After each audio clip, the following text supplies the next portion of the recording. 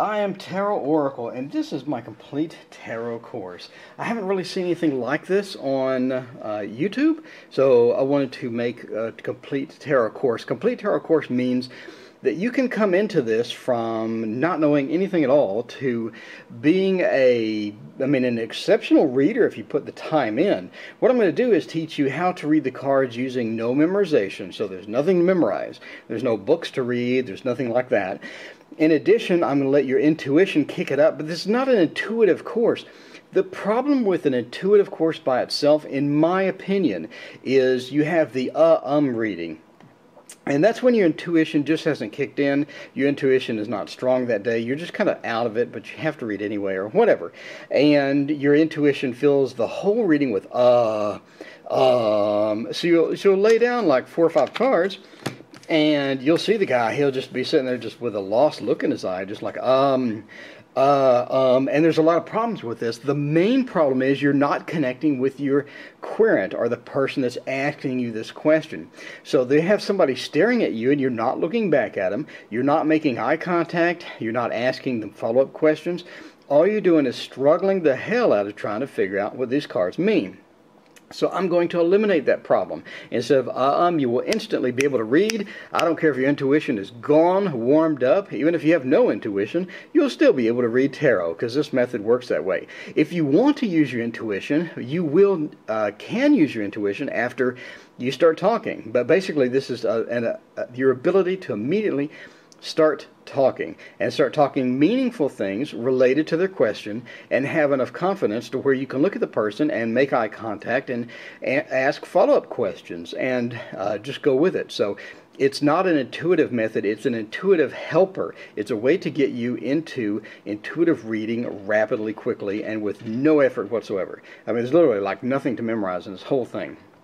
And in addition, it's a lot of fun. So the second way I've seen of learn tarot is just books.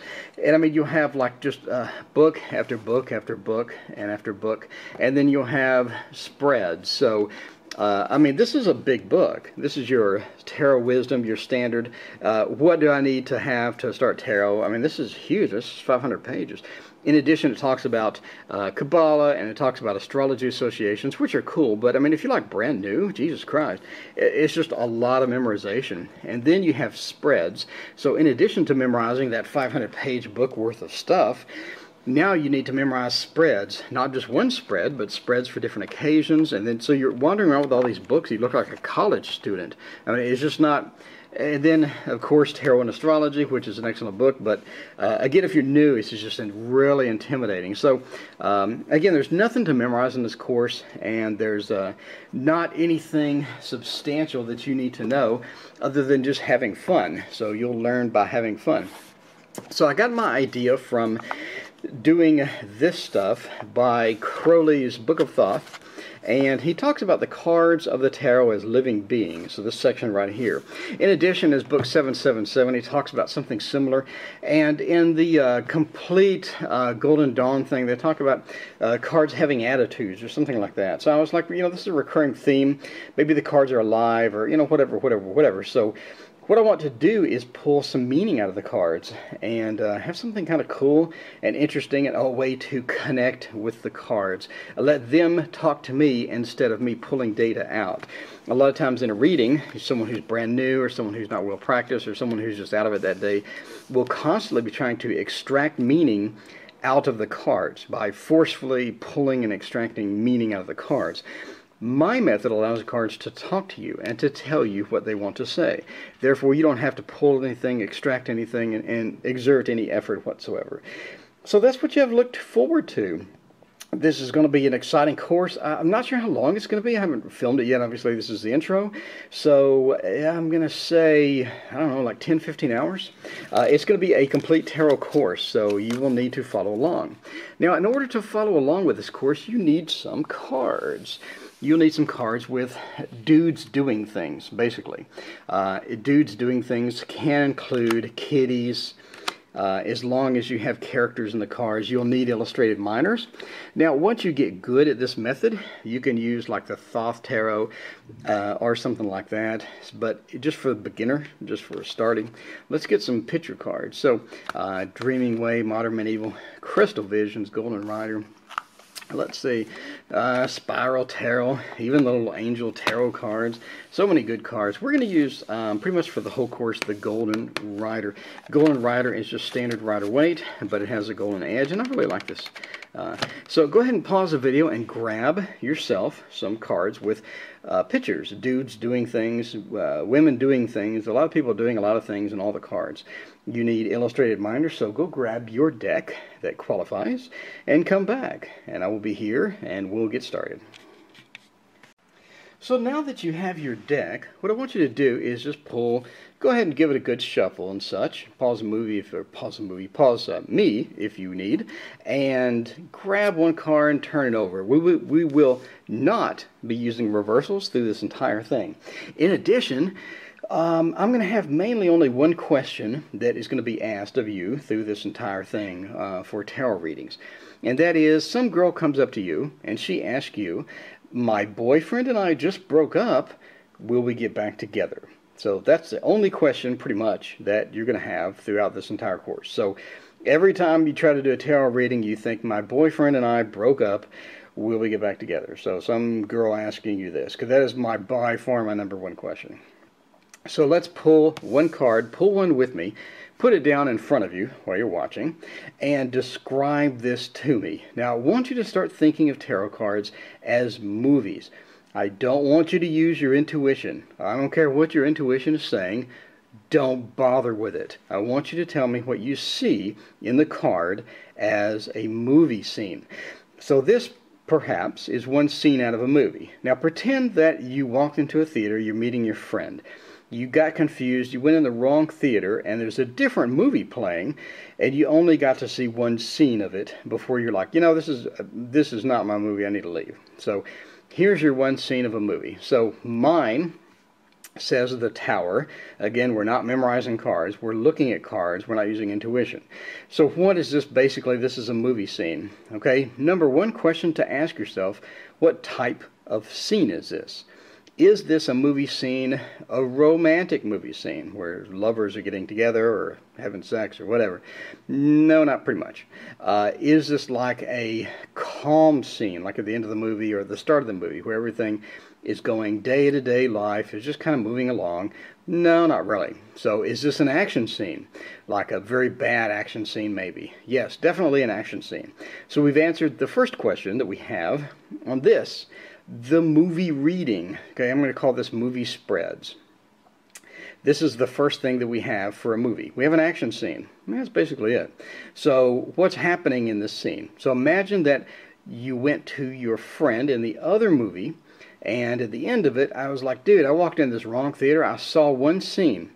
How would you describe it to him? See, there's no need to use your intuition. There's no need to do anything. All you saw is something happen on a movie, and you're describing it to somebody. Pretty simple. I mean, there's no need to blurt. There's no need to use a sentence and go, you know, I'm going to lay down a card, and I'm going to say, today I blew up a tower. You know, you don't have to do all that. So it's just a movie scene. What is the scene here? The scene's obviously a tower exploding, a bunch of people falling out. This is a pretty good action scene. If I walked in and saw this, I may stay a little longer and meet my friend later and just eat the popcorn while I'm sitting there, right? So this is a good action scene. So look at this, at your card, and tell me what your card is. Is it a romantic scene? Is it kind of the start of the movie where everything's going on day-to-day life and it's kind of boring? Or is it an action scene? Or is it like a sad love triangle and everybody's crying? Or is it conflict where people are fighting? Or what kind of scene is it? This is obviously a disaster scene, like something you see out of you know, it's just something blowing up and boom, and, you know, it's kind of Die Hard 3, I don't know, kind of bad thing. So you tell me what you see on your card. And now you have described your movie scene. Pause the video if you need. Now go ahead and get this card, turn it over, and kind of put it off to the side. Now what I want you to do is grab another card, and we're basically going to do the same thing. We're going to do this for about 3 or 4 cards. So now I have something called the moon. And the moon is, there's a big moon up here, there's some dogs howling at it or something like that. I'm going to say this is like the end of the movie, where, oh, check it out, there's a crab. There you go. There's a crab coming up. He's about to get this long journey, it looks like, and a bunch of people howling at the moon. Looks like maybe all three of these dudes are going to do the Wizard of Oz. I'm going to say this is like the beginning of the Wizard of Oz, where they're about to make the journey. So this is my movie scene. Tell me about your movie scene. A love scene? Is it kind of like mine, where the Wizard of Oz and they're about to go, three dudes here about to go on this journey? Or what's happening on yours? So let me know. And then, after you've done that, we'll pull one more card. We're going to do movie scenes with one card one more time. Okay, so now I have a court card. If you encounter a court card, the problem with all court cards is, I call it the dude sitting on a throne syndrome. Basically, you have a dude or a woman, they're sitting on a throne. And if I'm asked to describe this, I'm not really going to remember it because there's nothing going on. So when you encounter this, a court card, that would be a knight, page, queen, or king, and they're not doing anything. Okay, keep in mind, some decks, they are doing something. But this deck, they aren't. If they aren't doing anything, I want you to grab another card and lay it at a 45-degree angle. Not like this, not like this, but like this. Lay that at a 45-degree angle. Now, instead of a chick on a throne syndrome, dude on a throne syndrome doing nothing, imagine this person doing this. So now we have the Queen of Wands. So it looks like a, how would you describe this character in the movie? I would describe her as, I mean, fairly powerful. She has like a good vibe going, and she looks pretty happy, and she's got a flower, so I think she's pretty peaceful. She doesn't look like she's just going to go off and start wailing somebody with a stick, right? Especially with a stick has, you know, pieces of little leaves growing out of it. So it looks like a fairly peaceful character, pretty happy character. It looks like that she's fairly serene in her surroundings, and she has a kitty, so she's seems like pretty calm, quaint, but has her own thing going. Now this character I just described, is now tied up and kind of looking like she's in jail a little bit. So this is what we have for a movie scene. We have this lady, calm, peaceful, serene, you know, kind of cruising, pretty happy. She's got a whole thing going on with the flower, but now she's having problems. I mean, obviously, if you're tied up and you can't see nothing, and you have a bunch of sharp objects around you, and you're like sitting in this water, not going to be good. So we have this pretty calm, serene person, you know, kind of in trouble. It looks like somebody else got her in trouble. So maybe she did something to deserve it. I don't know. I'm not going to speculate. But I will tell you that she is definitely in trouble. That just does not look good at all. In addition, it's a pretty dark card. Now, we're going to start using a method I call squinting to get your movie summary. So, if you were to squint, and just basically squinting is to almost close your eyes all the way but leave just a little light coming in. If you were to squint, how would you describe this movie scene by not really seeing all the details? So I'm squinting now, and I'm going to say it doesn't look good. So that's my summary. Doesn't look promising, basically. So tell me about yours. You have one card, or maybe a court card with another added on. And tell me how it looks. I mean, how would you describe this movie scene? If I were to go and talk to my friend in the next theater and tell him about a movie scene I just saw, how would you describe it? I personally would describe it, dude, there was this woman, she seemed pretty cool, but she got herself into trouble. And this is just me. She got herself into trouble. Nobody just ties up random people. Maybe she kidnapped or something like that, but she's in some bad news. Probably needs some rescuing, actually. So can't see anything and all tied up. So that is my summary for my movie scene. Tell me about yours. Let me know what you see on your movie scene. And then once you tell me that, we'll move on to part 2, which is a little more cards, or a few more cards, and a few more ideas to go along with those. So now, just for fun, I'm going to describe When Harry Met Sally. Everybody's seen When Harry Met Sally, I assume. If you haven't, You'll see it. Anyway, I'm going to describe When Harry Met Sally with tarot cards. So kind of a movie theme here. All right, well, we have these people, and they met while they were working, kind of thing. They're both going to different jobs, going to different cities, and they met while they were working. And there was some instant chemistry there. They definitely had some chemistry. However, they were constantly like fighting and bickering and disagreeing about everything, and they thought they'd never meet again. But they did end up traveling together for quite some time, and they went to New York. And once they got there, they were both alone. And so they ended up having mutual friends and other dates and other people and stuff like that. But in the end, they were either heartbroken or something went horribly wrong, but they just couldn't sleep type of thing. And sometimes they were just depressed, or they just didn't want to meet any more other people, and it was kind of weighing on their mind. And eventually, he decided the heartbreak was a little too much. He loved her and he wanted to go to her, and so he charged in and decided that he told her he loved her, and they lived happily ever after a lot more scenes. This is a really rough summary, but you can see that's basically When Harry Met Sally in tarot cards. So just kind of get you an idea that you can indeed see a lot of different things and a bunch of movie stuff inside the cards. So now let's turn When Harry Met Sally into an actual reading. So this reading is going to kind of suck because it's designed for a beginner. So if you've been reading tarot for 30 years and you're watching this video and you think I'm a freaking idiot, then please, why are you watching the beginning section? I will clearly mark the intermediate and advanced sections for you. So let's go to a beginner reading. Beginner reading. This is When Harry Met Sally, the first 4 scenes, right? First off, we got work. So what was our question again? Would anybody like to tell me? The question was, this girl asked you, me and my boyfriend broke up. Will we get back together? So, let's start off. What's your name? Okay, well, it looks like the relationship, did you guys meet at work maybe? No, we didn't. Okay, well, looks like maybe the relationship was a lot of work at first. Was it kind of weird and uncomfortable at first? Yeah, it was. Okay, well, we got some work here, so I see a work movie scene. All right, well, but y'all fell in love. Y'all fell in love pretty hardcore, didn't you? Yeah. Okay, well, you fell in love, and that was good because, you know, it started off kind of weird over here with this work thing, and then we have this love thing, and everybody's having a good time. So I think that you guys fell in love. Pretty good love. I mean, it was definitely not a relationship of convenience. You guys actually loved each other. So we got work, and we got some people that look like they're having some lovins. All right, now we definitely got fighting. No confusing that card. So did you guys fight a lot? I mean, after the relationship kind of got started, obviously, you know, the honeymoon period's over. You guys fight a lot? Or, yeah, we had, okay. So, yeah, you did fight a lot. All right, well, it looks like I see a trip.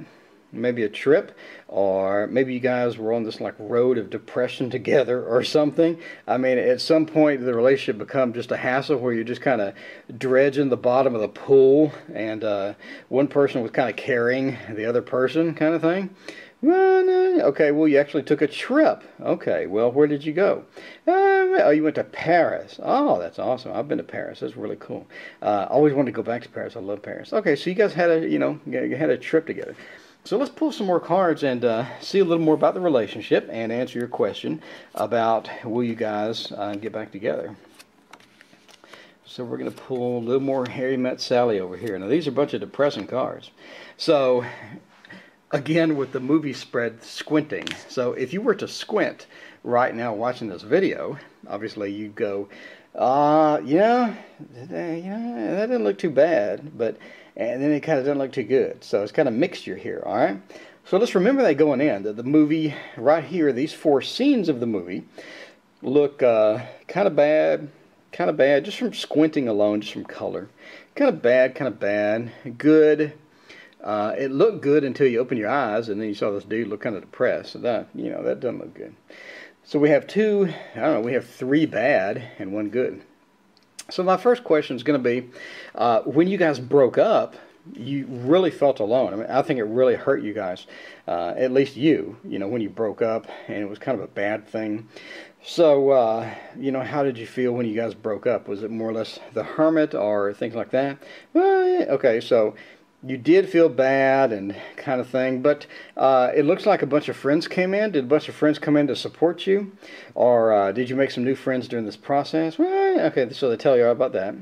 And then you're going to say, well, you know, it looks like you lost a little sleep over this relationship, and I think maybe, you know, you want to get back with them.